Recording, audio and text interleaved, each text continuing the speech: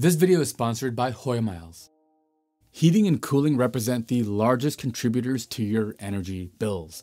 In fact, in the US, back in 1973, the average home was about 1,600 square feet. But by 2019, that had risen all the way to 2,300 square feet, which means it takes more and more energy to keep those spaces comfortable, whether it's summertime or wintertime. And that's why so much energy and effort is put into insulation and other technologies to help lower the burden that heating and air conditioning imposes. And today we have something really exciting. This is a phase change insulation, and this goes behind your drywall, and it's supposed to save you a ton of money on heating and cooling. So how does it do? We have a little bit of experimentation and data to share with you, and we're gonna break this all down. I'm Ricky, and this is 2-Bit Da Vinci.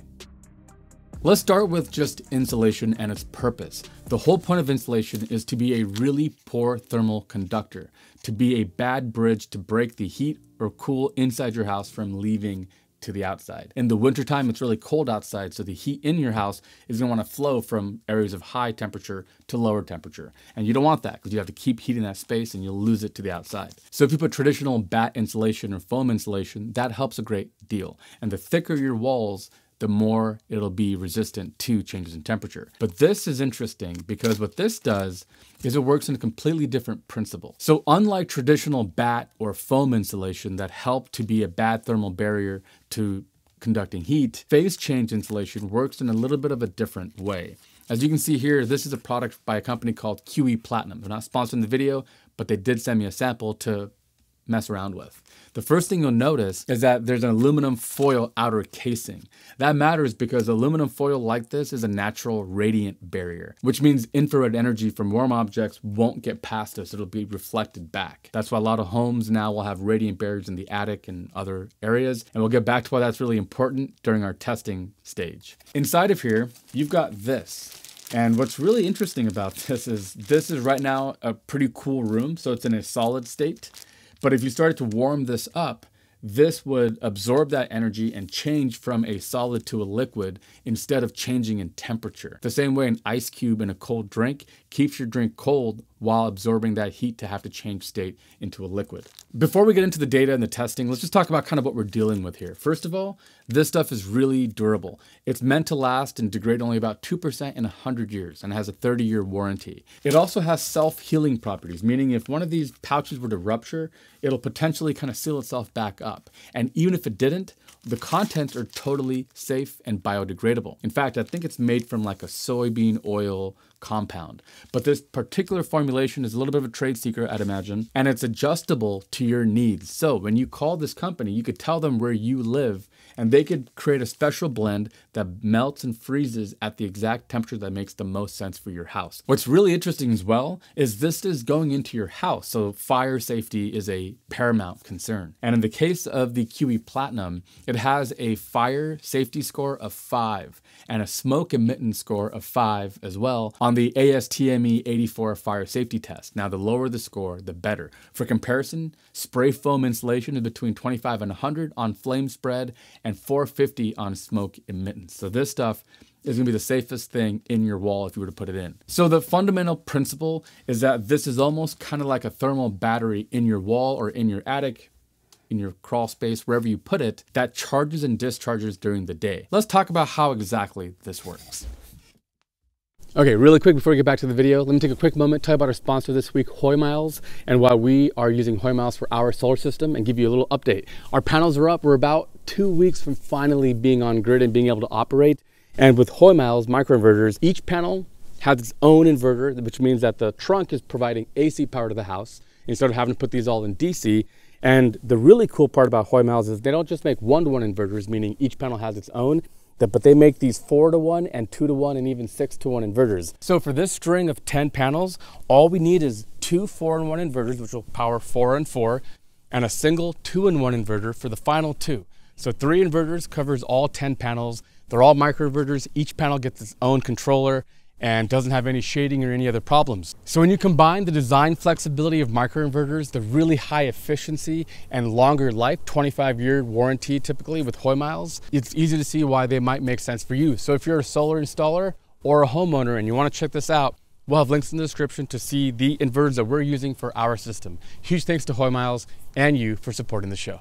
Okay, now to understand exactly how the phase change material works, let's talk about water and what happens as you warm up water.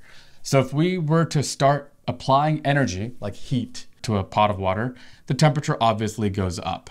But then something happens around, let's say 0 degrees. The temperature stops going up for a while. And the reason is because now that energy doesn't go to increasing the temperature of the liquid, but it goes to breaking the bonds that make it a solid to melt it into a liquid. Once those bonds have been sufficiently broken, temperature can rise again, obviously until 100 degrees Celsius. Now, yes, I understand that's a really brilliant system of measuring temperatures, and Fahrenheit makes no sense, but let's not get into that right now. All we need to care about now is that, yes, the temperature will rise again until 100 degrees. Then, again, the temperature won't change for a while until it starts to go up again. That is the phase change. To phase change water from liquid to gas also requires a ton of energy. And the opposite is true. If things cooled off, the temperature of the steam would lower until it reached 100, and then it would just stay flat for a while until that steam condensed into water, and then it would lower down in temperature until it got to here when it starts to freeze. And when it freezes, it's absorbing energy but not changing temperature. And this is what the phase change material is taking advantage of. At night, it's really cold outside, and your house was warm, so this should be melted and kind of thawed out. And as the temperature outside starts to dip, this liquid would start to solidify, but by doing so, it would release energy back into the room. So by being a liquid and turning to a solid, it'll release energy, keeping your room warmer longer. And then later on in the day, when the sun's out, it starts to warm up again, and instead of letting that heat into the house, it has to change the phase back to a liquid before the temperature inside your house goes up. And by taking advantage of this phenomenon, this small little pouch, believe it or not, has an amazing insulative value.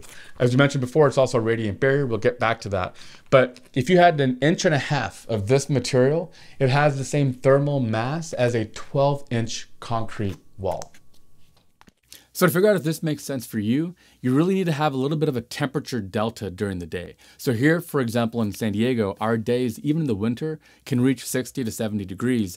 And at night, especially this last year, it's been cold, down to around 35 to 40 degrees at night. So that's a 30, 35, 40 degree delta. And that is enough of a range that it can change the phase and actually be very applicable. If you live in a coastal area or near the equator where the temperature doesn't change very much day to night, you never really get a chance for the battery to change state and to have value. So it might not make as much sense if you live in those kinds of areas. All right, so enough of that. Let's get into the testing and the numbers. Juan and Brim, my editors, went ahead and built these boxes.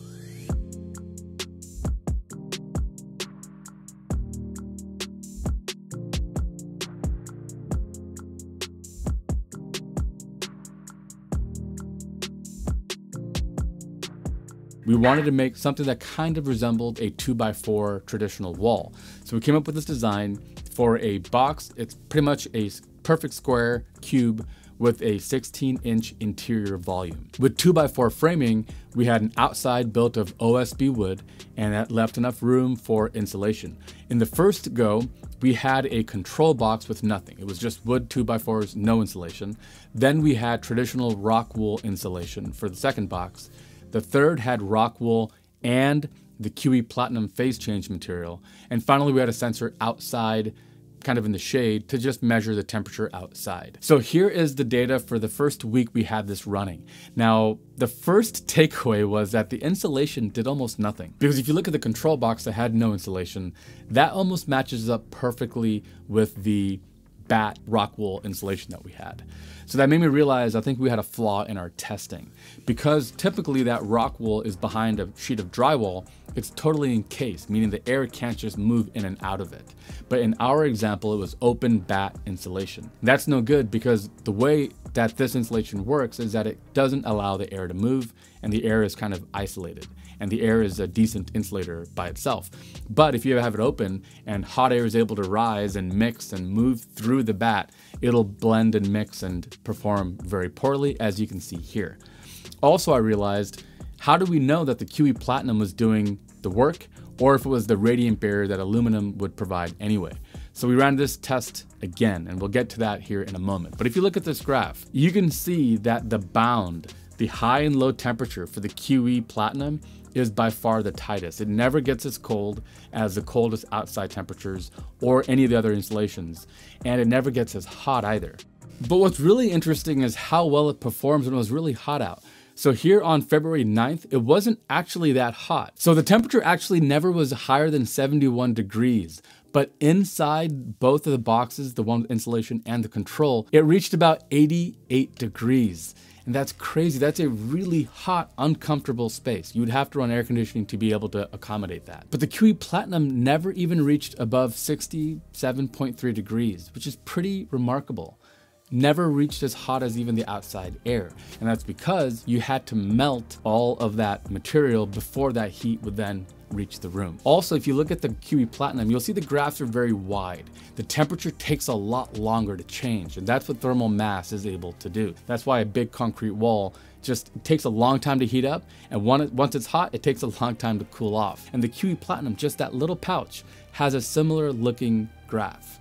You'll see the day gets hot and then it falls off quickly, but the QE Platinum takes several hours later and it never cools off quite as much. I was shocked by these results. Honestly, the difference in a few degrees, especially for us in the summertime, could be a significant amount of a reduction in air conditioning use. But like we mentioned before, we had a question about that insulation. That data just screamed something's off. So we ran the experiment again a second time. And here's a stretch of 2 days between the 16th and the 17th of February for us here in San Diego.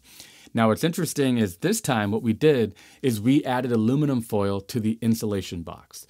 So now we had insulation like before, plus aluminum foil. The aluminum foil blocks any air passing through, allowing the insulation to truly function correctly, and it adds the radiant barrier component.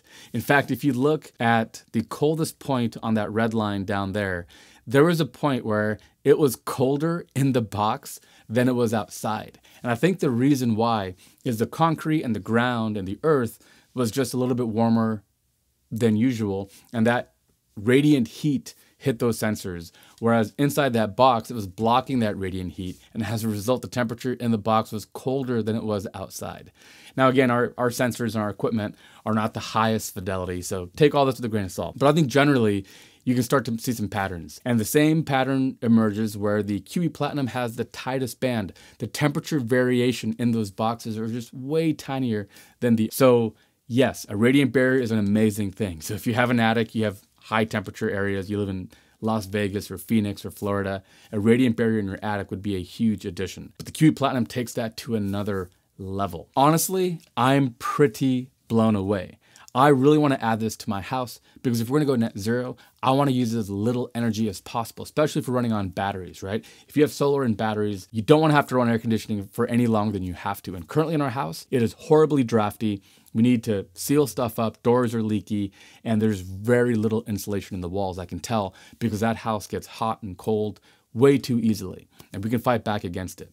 So how much would this stuff cost? So speaking with some people from QE Platinum, they told me that their pricing currently is between $250 and $350 per square foot here in the US. That means the average 2,300 square foot American house, which is 40 by 60 feet, and if you had 8-foot walls, we're talking between $11,000 and $16,000, including the roof, which is actually the biggest part of the price. Remember, this is just exterior walls. You wouldn't put this on the interior walls, just the exterior walls. So not cheap by any means. But the bigger question is, if your house is fully finished, you have drywall up, are you gonna really rip out the drywall to add this?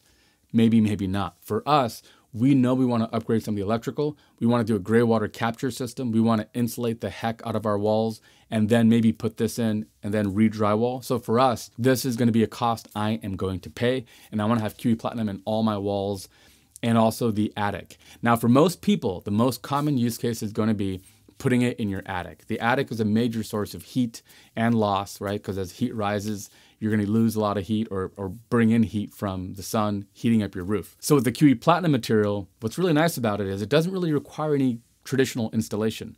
All you do is get your typical blown in or batt insulation, and then on top of that, just lay sheets of the QE Platinum. You don't have to staple it down or anything else. If you got to get back up there to do some work, you can just roll them out of your way, install a ceiling light, and then roll it back in place. And the QE Platinum would have to change phase, as we mentioned, before ever changing the temperature in or outside of your house. But honestly, as far as a recommendation, it really depends on you, how much your house costs, how much your bills are, how long do you plan on living there, how badly do you want to save and be closer to net zero.